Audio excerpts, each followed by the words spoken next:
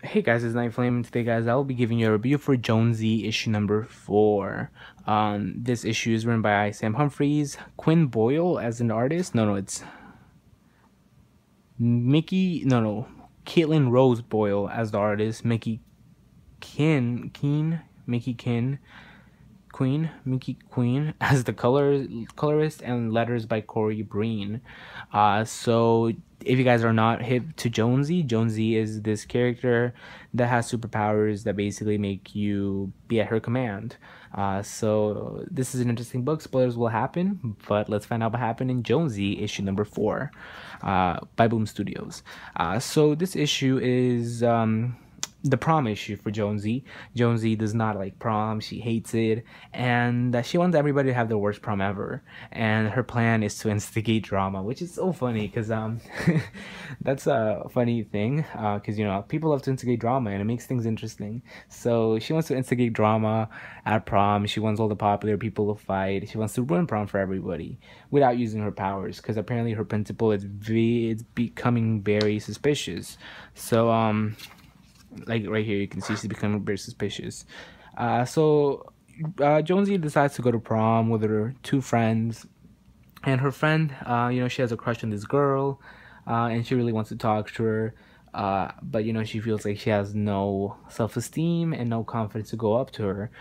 So we see her kind of evolve as well throughout this issue, and at the end where Jonesy has the opportunity to ruin prom, she decides to basically not ruin it because she sees her friend having fun, and if she decides to be like, oh, everybody have a bad time, her friend will have a bad time as well. So this is a big moment for Jonesy, because in this issue she becomes, a very selfless person. She wanted to destroy prom, but she doesn't. She doesn't want to now because her friend is having fun. So selfless moment from her. She decides that everybody should have a good time, and everybody does because they're at her command.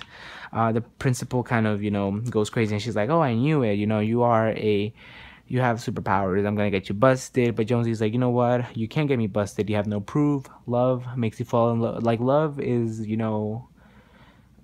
crazy. Like, you can fall in love with anybody, an object, a fictional character. To be like, there's no proof that I put my hand in stuff, because love can happen randomly. So you have no proof. The principal is very she's quiet after that because Jonesy kind of destroys her with her speech, and Jonesy is like, you know what, I had fun. I'm happy my friends had fun, and she starts dancing with one of her guy friends when the biggest reveal comes in, and it's her celebrity crush stuff. And that's where the issue ends. This was an interesting issue of Jonesy. This was supposed to be the final issue since it was advertised as a 4-issue miniseries, but with its fame, Boom decided to basically up it as an ongoing, which is great because this is a really good series. And I like this issue. I liked how she wanted to instigate drama and she kind of failed at it. And I also liked how she became a very selfless person in this issue. There was some really laugh out loud moments here for me, and the principal was an interesting antagonist. So we'll see what happens with Stuff, but I feel like the ending wasn't the best. I really could care less about Stuff, but it's Jonesy's like celebrity crush, so we'll see how she deals with that. But I thought that she was written really well. It just felt like the ending was changed just so it can be open-ended and not be like, oh, thank you for following us through this miniseries, we'll hopefully see you another time. But they had to give it an open ending because it's an ongoing. So I feel like the ending kind of felt like it wasn't natural. But I did love the art. The art is always really interesting, and yeah, I liked, like I said, the humor of it. Sam Humphries is an expert at creating this humor with the characters, and yeah, I liked it. Jonesy just completely killed it. And yeah, I liked her especially. I like my favorite moment for this issue has to be, her basically, going on a montage about seeing how she used her powers in the last couple of weeks, and she made the principal fall in love with the mascot, and I thought that was pretty funny. So yeah, really good book. I actually recommend this to you guys to pick it up. It's a really interesting indie book, and if you guys want to have just a fun book, definitely pick this up. For me, Jonesy gets an 8 out of 10.